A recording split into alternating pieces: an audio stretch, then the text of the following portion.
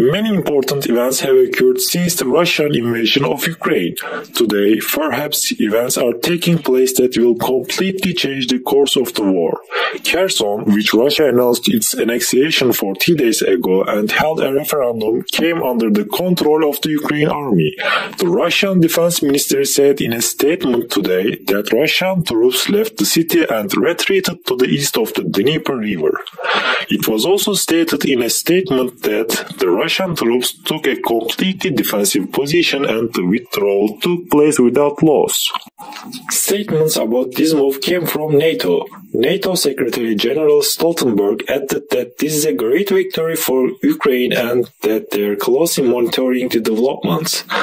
Also, Turkish President Erdogan, who has been negotiating and mediating with both sides since the beginning of the war, expressed that they welcome Russia's departure from Kherson.